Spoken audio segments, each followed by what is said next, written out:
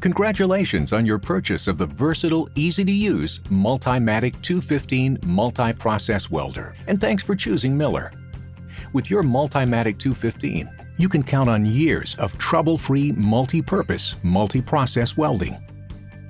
We know you're eager to try out your new machine, but before you begin setup, please take a few minutes to review important safety information and tips for the Multimatic 215. And remember to wear appropriate safety gear during setup and welding. Now let's get started. First, you'll become more familiar with your new Multimatic 215 through a quick overview of the machine's key features. You'll learn to properly set up the Multimatic 215 for MIG, stick, and TIG processes for a variety of metal applications. For your convenience, you'll also find a parameter chart inside the door, a handy reference that's available for a variety of projects. Let's begin with a quick overview of the Multimatic 215 features. Your Multimatic 215 comes ready to connect with common 120 or 240 receptacles, thanks to Miller's exclusive multi-voltage plug. There are no tools required. To connect the multi-voltage plug, simply choose the plug that fits the receptacle, line up the arrows, and insert the power cord into the plug. Tighten the collar and plug it into the wall. You're ready to go. Power up your machine by turning on the power switch, located in the rear of the machine. Now let's look at the interface, starting with the Auto Set Elite feature. The Auto Set feature makes setup quick and easy. No matter what process and material you choose, you can use Auto Set Elite to set your Multimatic to the proper welding parameters. But unlike standard Auto Set Elite goes one step further, allowing you to fine-tune your parameters to the precise settings you prefer. Let's demonstrate how the interface works.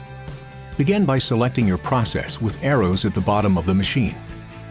Choose Flux Cord, MIG Stainless, MIG Steel C25, MIG Steel C100, MIG Aluminum, TIG Lift Arc Remote, TIG Lift Arc, or Stick. Next, turn the Auto Set Elite feature on or off. When the Auto Set mode is on, the two blue lights between the plus and minus sign will illuminate. You'll notice an adjustment window appear above and below the center bullseye mark. Depending on the process you select, input your wire, electrode, or tungsten diameter. Then input the material thickness. It's just that easy. Auto Set Elite adjusts your machine to a weldable parameter. Should you choose to fine-tune parameters, simply tweak the controls for wire feed and voltage for MIG. You can also choose to operate your machine in manual mode.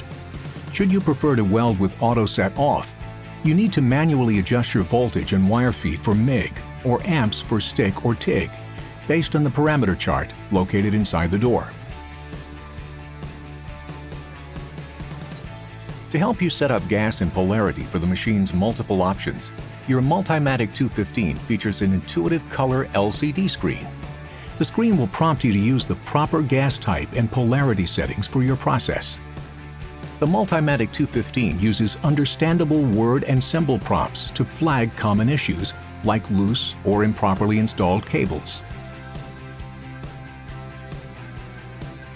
Finally, let's review gas setup requirements. Your Multimatic 215 is designed for external gas cylinders. Before connecting your Multimatic 215 to an external cylinder, securely fasten the cylinder to a running gear, wall, or other stationary support. To attach the gas to your machine, remove the cap and stand to the side of the valve. Open the valve slightly to allow the gas to blow away any dust or dirt from the valve. Install the regulators so that the face is vertical. Tighten with a wrench.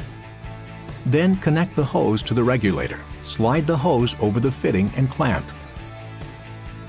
Then connect the hose to your machine and tighten with a wrench. Now that you've got the basics, let's take a look at the individual setups required for your specific MIG, stick, and TIG welding applications.